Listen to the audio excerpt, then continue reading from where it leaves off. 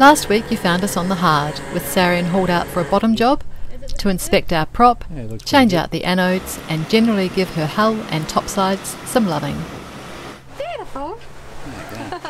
We then took off for a sail to explore beautiful Magnetic Island.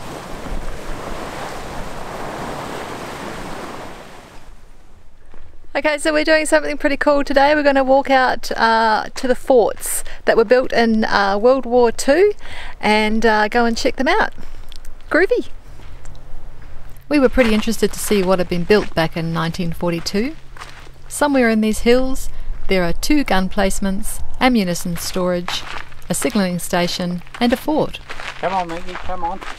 Come on Maggie, come on. The Woolgooruk Harbour people were the original occupants of this land, and we'd like to thank them for their part in helping us learn about this special place.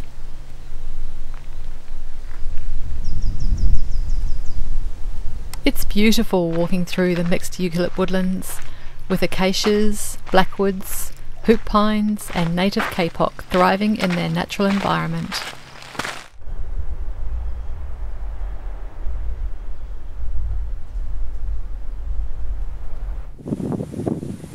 And wow, walking right underneath us is this beautiful koala.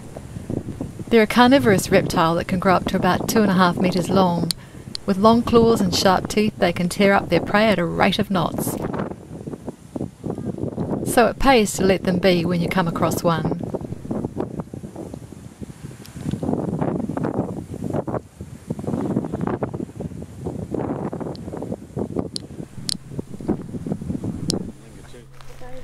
We were pretty excited to see this mama koala with a little bubba on her back. It's heartwarming to learn that this endangered species is thriving on Magnetic Island.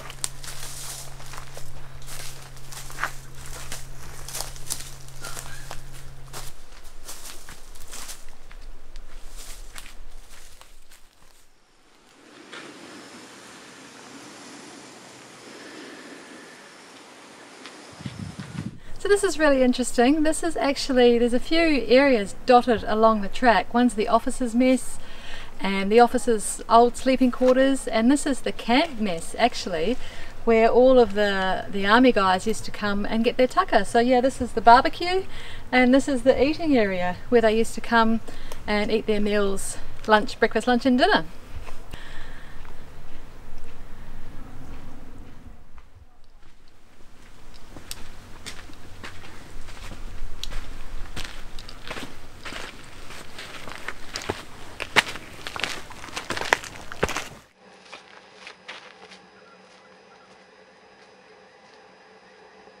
I'm currently being wowed out by the smells of nature.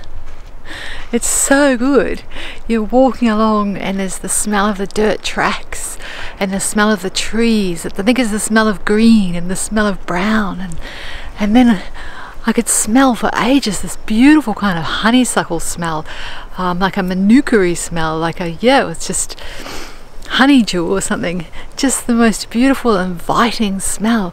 And it's this beautiful,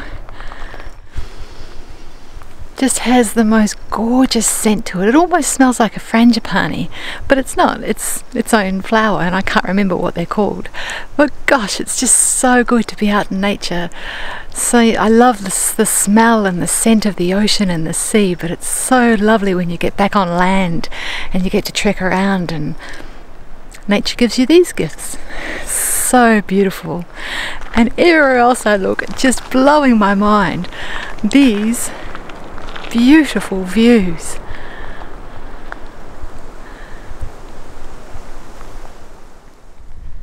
So this is the little stone building, and located in here is where they kept all their guns and armament.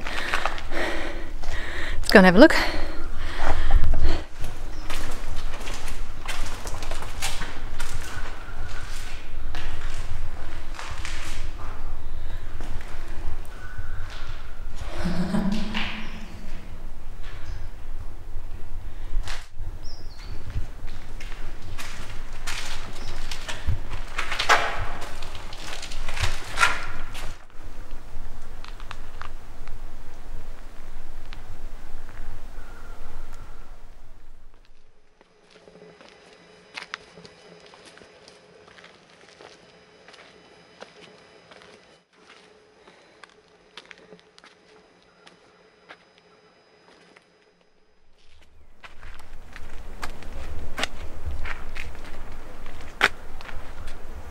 Yeah, so this was the rangefinder station, and this guy was up here, and he actually got a really clear view of what was coming in here, and he'd give the gunner a range and a bearing to shoot to, and he's got a really clear view of the whole area here, and only sort of 20 or 30 metres just down below us, you can see where the gun was mounted.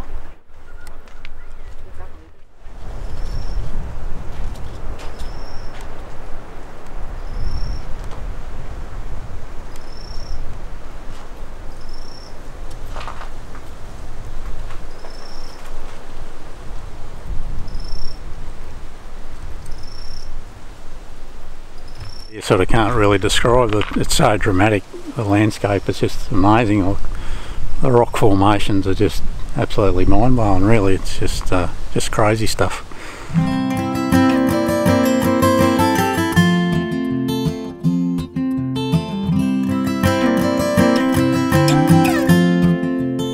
So I'm sitting here trying to imagine what it must have been like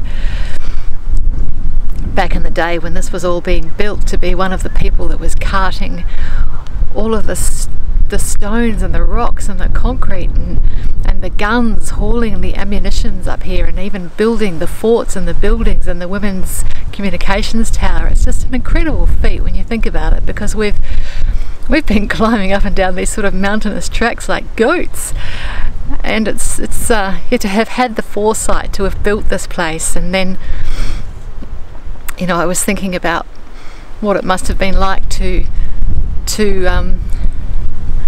be thinking that your country might be invaded, and that you might be firing the actual cannons on people, and actually be taking a part of the actual protection of your country. Yeah. It kind of must have been exhilarating and exciting in a way, and also take a heck of a lot of effort. So yeah, but it's such a magical place.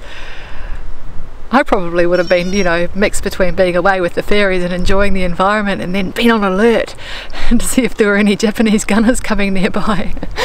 But yeah, what a magical place this is. It's just crazy.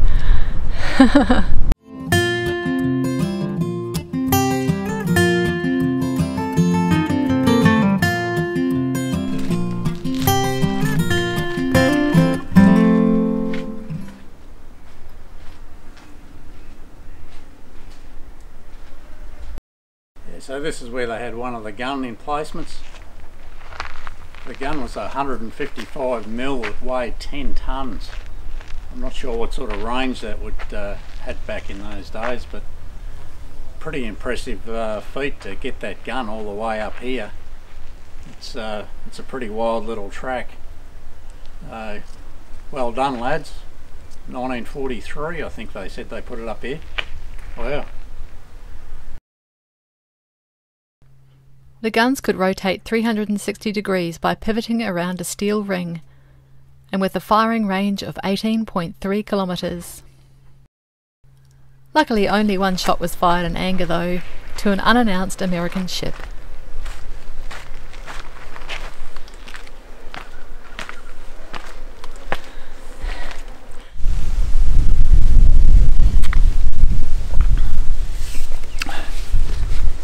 My secret stash.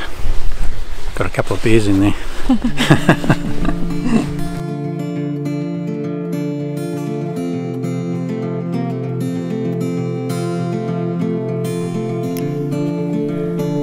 This boxy building was well disguised, being covered in mesh, branches and leaves during the war.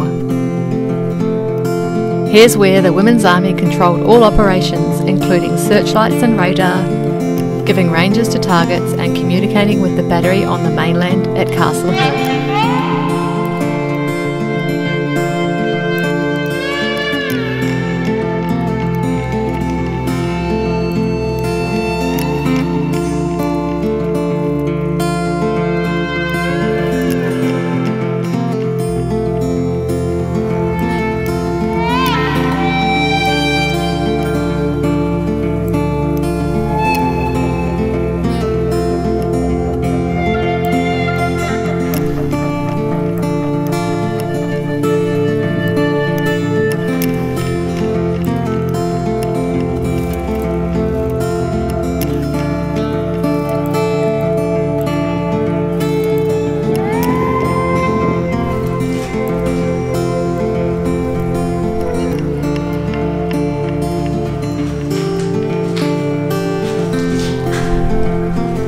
So here I am in the control tower, the radio control tower, and this is the slot that the ladies used to look through, and they would line up and give coordinates where the guns were going to fire.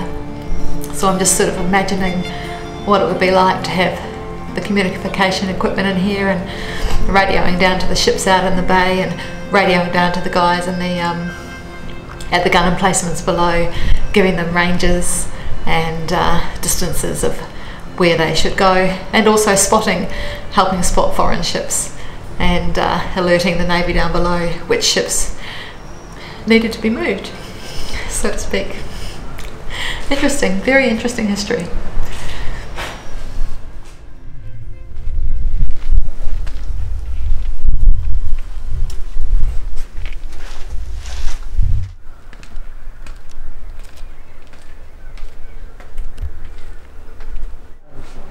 So what an incredible place this is. This is the top of the fort, where they've got 360-degree views of their oncoming enemies or incoming enemies. And over there is the telecommunications centre. So the Women's Army were over there, and they were telling the guys where to point their guns and where to fire to. And there's another gun placement just down here. It's a pretty super place.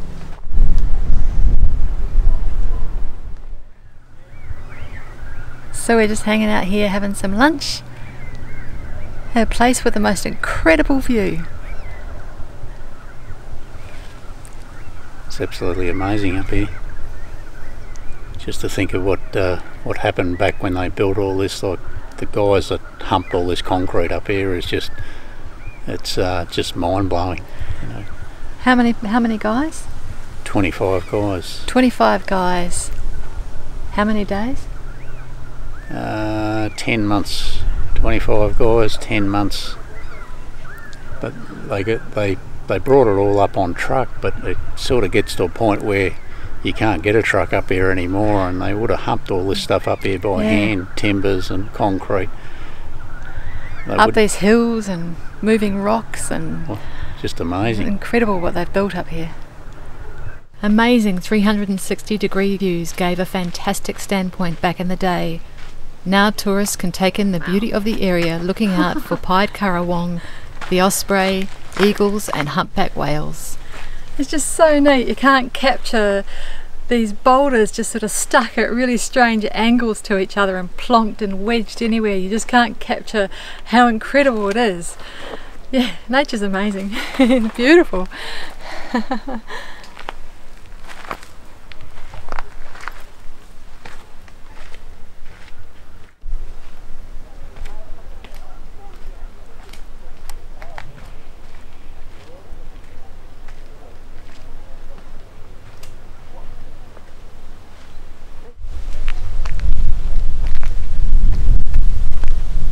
Well, have a look at this. It's about 60 or 70 feet, like straight down. Peace, bro.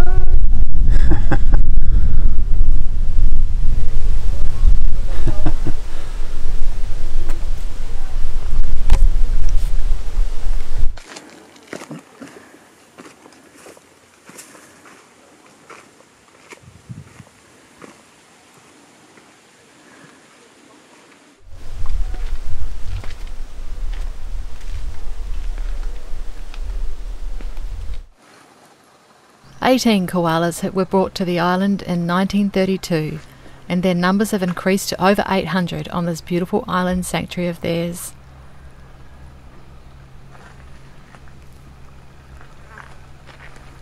It's pretty cool to watch them in their natural environment, just chilling out and hanging out.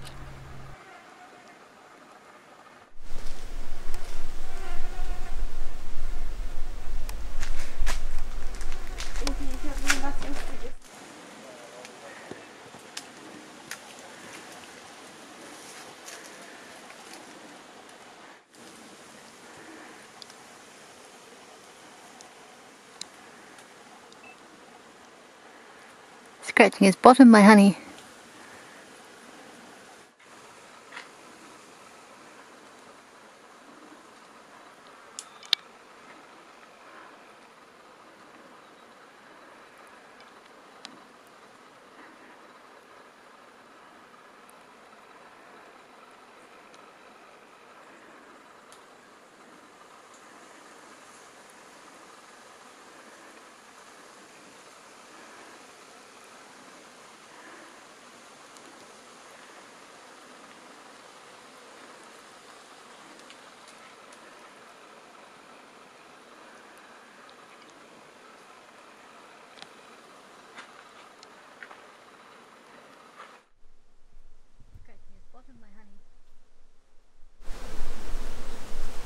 This guy's like dead to the world. If he was any more asleep, he'd fall out of the tree, I think. Quite funny.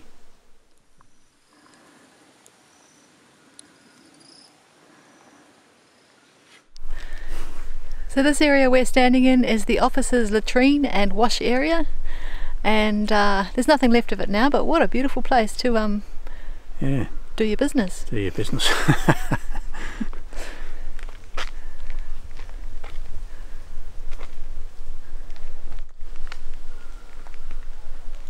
A lovely bushland setting to bathe in.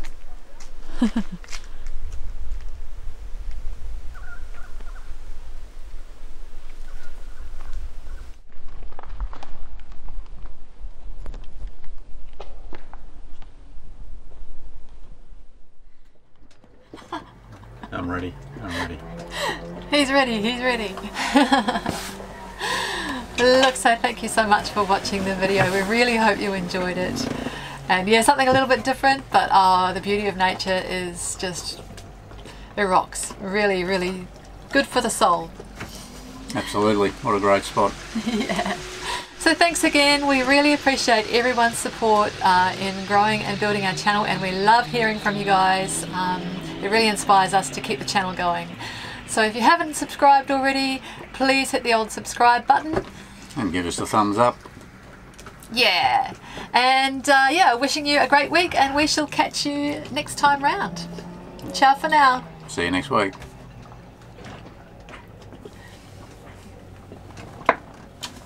You're the best husband.